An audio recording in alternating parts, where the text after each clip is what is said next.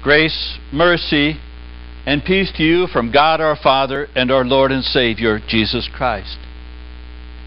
Again, the text for our sermon this evening is recorded in that epistle lesson that we read just a little bit earlier. I am condensing it a little bit down to verses 35 and following. Who shall separate us from the love of Christ? Shall trouble, or hardship, or persecution, or famine, or nakedness, or danger, or sword? No, in all these things we are more than conquerors through Him who loved us. For I am convinced that neither death nor life, neither angels nor demons, neither the present nor the future, nor any powers, neither height nor depth, nor anything else in all creation will be able to separate us from the love of God that is in Christ Jesus. Brothers and sisters, are you afraid of anything that you care to admit? A little spider or insect crawling up the walls? I know some people don't like them. What about the mouse that crawls around in the basement or up in the attic? What if it crawls out on the floor? Do you run and jump for high ground? What are the things that we are afraid of? The dark? Sounds that come out of the dark? Some people are afraid of heights. I'm afraid of closed spaces. We all have something that we have this uncontrollable fear about. Many in our society today are beginning to become more and more concerned, more and more afraid, I might even say, about the so-called forecast end of the world. Many people are afraid of becoming poor. Many people are afraid of being lonely. We are afraid of many things, real or imagined. We are afraid of many things. We try to deal with those fears. Oh, we make movies about the things we're afraid of. We use shows, and some of the popular shows on TV. One I saw just saw it advertised is The Walking Dead. The zombies, ghost hunters. We make movies about monsters. I don't know why.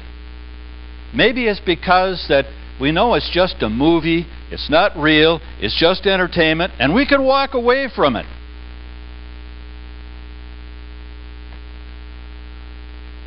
We try to deal with our fears, say, in even the festival of Halloween. People dress up in all of these scary costumes. And it's funny then, and we can pretend that it's not really that terrifying. But I'm telling you, when you have one of those bad dreams that something is chasing you, something you can't get away from, something you fear and dread is going to happen, that's scary. It's so real. We have many things that we fear in this world, and it's part of our sinful nature. We just can't get away from it. And I don't care how brave you claim to be, that nothing frightens you, there is something about which you will be terribly frightened. Is that faith? You know, is that what believers should be doing? Yet we have fears.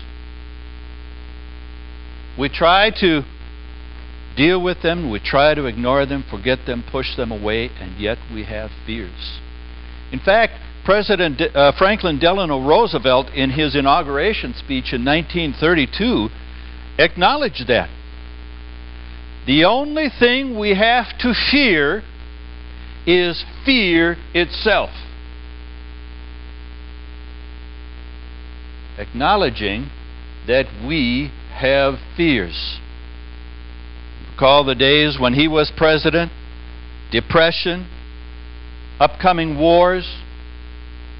Things were not good. The things we fear today are much the same. Being poor, losing the things we have, being alone, not being liked or accepted. We fear disease. We fear our sins. Because we know we are sinners. Many of the same sins over and over and over again. We just can't seem to stop. How could God possibly love a person like me? Oh, I know He's accepted me back many times, but when is He just going to say, that's it, I've had it? You've taken advantage of me. We fear that. And this may be one of the reasons why even good believers can even fear death. Fearing that maybe they'll stand before God and hear Him say, "Depart from me, you who are cursed, into the fire prepared for the devil and his angels." Our fears can be our greatest enemy. They can make us not be confident in God and lead us into many sins just to try and overcome them. And that's where the words of the Apostle Paul come in so wonderful today, in today's world, with our lives and everything that's going on. And look at all the things Paul mentions there. All the things that were causing concern and fear in people. And he's simply saying, you have nothing to fear. You have nothing to fear. Something to hang on to. Something to remember. We don't have anything to really be afraid of. Not even fear itself. Why? Paul says it in this portion of Scripture. If God is for us, who can be against us? Who can harm us? Who can hurt us? Well, how do we know that God is for us? And I think Paul made that abundantly clear also in this chapter of Romans. Before the world was created, God knew you would one day exist. And He chose you to be His child, to be a member of His family, to be a member of His kingdom. We call that predestination. You are confirmed in the kingdom of God, and were confirmed so before you even were here. And then, according to His promise to Adam and Eve in the garden, God sent His only Son. He asked Abraham to sacrifice his son, but stopped him just in the nick of time. But God did not do that for Himself. He sacrificed His Son. Jesus took on human flesh and gave up His life on the cross for your sins.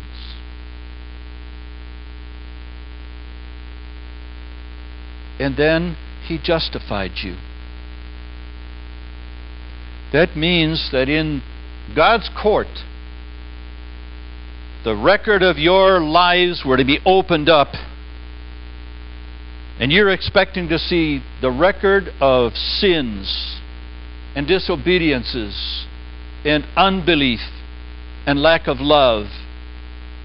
You expect to see a sin 14 miles, or list 14 miles long. but the record book is clean. You have been pronounced innocent of any guilt because of the blood of Jesus Christ. And then, after Jesus had risen from the dead, He ascended into heaven and sits at the right hand of God. And there He intercedes for you. He is your representative in the kingdom of heaven at the right hand of God. God listens to you. God forgives you. God provides for you, takes care of you, protects you, blesses you because of His love for you and because His Son is right there next to Him, reminding God, I died for them.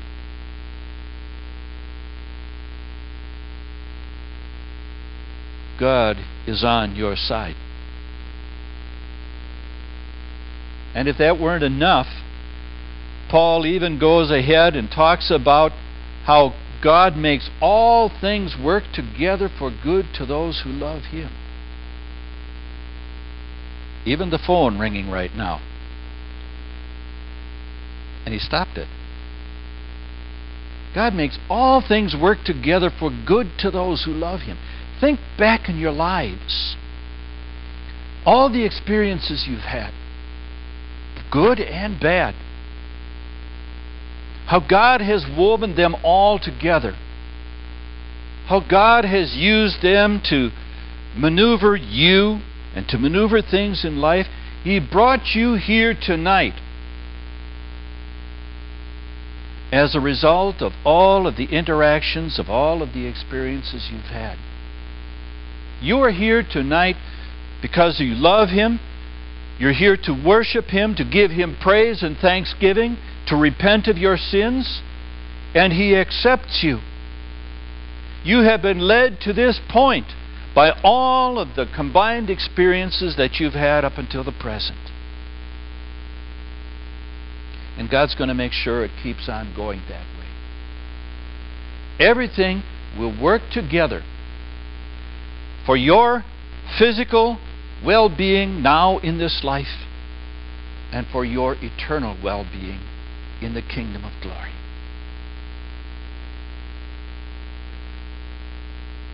God is on your side. If God is for us, who can be against us? You know, one other thing that we do fear is that God might not love us because of our sins again. But here again, the Apostle Paul says, nothing will ever be able to take us away from the love of God that is in Christ Jesus our Lord. Nothing with the social problems of this world, trouble or hardship or persecution, the difficulties we have in getting along with one another socially sometimes, the way we hurt one another's feelings, the way we persecute one another or feel persecuted. Boy, if that's the way people feel about me, I wonder how God feels about me. God says, don't sweat it. Or what about the other problems of this world? Famine, or nakedness, or danger, or sword. Maybe more modern terms would be hunger, poverty, violence, and yes, warfare. These are things that keep touching our lives. Keep being strong temptations to lead us to, for example, wonder, if God really is in control. Why does He let things happen like this if He is? But God reminds us, these things will never be able to take us away from His love. Paul said it here, we are more than conquerors. I keep thinking of another popular set of programs on TV today, Raw. Any of you know what I mean by that? Wrestling. and it's quite popular on several channels. How many of you watch it? Okay, we got one honest person back here. Okay. I personally don't watch it, but I've seen enough of the advertising for it to kind of get a feel, at least, for what it's about. And the reason I don't watch it, I used to watch wrestling from way back when that wrestling was in its infancy. And it seems to me that, well, I could just as easily go and watch a movie where all the characters know their parts, they act their parts, they say their lines. When there's action involved, they get involved. When there's violence that's called for, they go through with that. And that, to me, is what wrestling is all about. And yeah, the favorite guy, he gets down on the mat sometimes, right? Looks beaten, defeated. And all of a sudden, with one big burst of energy, he will get up and smack his opponent, deck him hard, and end up winning the fight. I would call that a fixed fight, wouldn't you? It's all scripted, all choreographed, all predetermined. Well, you know, in the struggles and the fears that we have with the evils and the temptations and the troubles out in the world that make us afraid, all we have to remember is that the fight is fixed. You know, how many wars have been fought where, you know, one side, they're fighting a battle, they lose a battle here, there, whatever, but they end up winning the war. And yeah, for a time it looked as if Christ had been beaten as he's hanging there on the cross dying. But in that death was Satan's defeat. The fight was fixed. From the day God made the promise in the Garden of Eden, the script was written. Satan could do his best to try and defeat God's plan, but it didn't happen. And don't forget, if God is for you, who can be against you? Certainly not even Satan himself. Nothing in heaven or hell or anywhere in between, the past, the present, or the future, angels or demons, nothing. Not even presidents and kings and dictators will ever be able to separate us from the love of God that is in Christ Jesus our Lord. Human love is fickle, isn't it? You know, been to weddings where, you know, the couple promises their undying love for one another for as long as they live, and 2 years later they're getting divorced because they can't stand one another's guts. Our relationships are like that. Our love is like that, but not God's. God's love is unconditional, unswerving, unfailing. And it's there for us, like the air we breathe. Anytime we are feeling fearful, for whatever reason, anytime we are feeling being beaten down, broken, and defeated, we know that God's love is there to comfort us and give us hope, to strengthen us and give us courage to do that which is right, to pick us up when the world knocks us down. God's love will always be there. And there's a passage in 2 Corinthians that Paul also writes, chapter 4. We are hard pressed on every side, but not crushed, perplexed, but not in despair. Persecuted, but not abandoned. Struck down, but not destroyed. So no matter what happens in this world, how troubling it gets, how much sorrow it creates and frustration and temptation, know this: you have nothing to fear, because God is always here. And as I was practicing that sermon this afternoon, the additional thought came to me. Back in the 60s, there was an old cartoon that we watched diligently. Mighty Mouse. Some of you older people remember Mighty Mouse? What was Mighty Mouse's theme song? Here I come to save the day.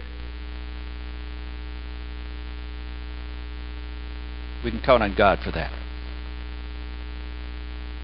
Amen.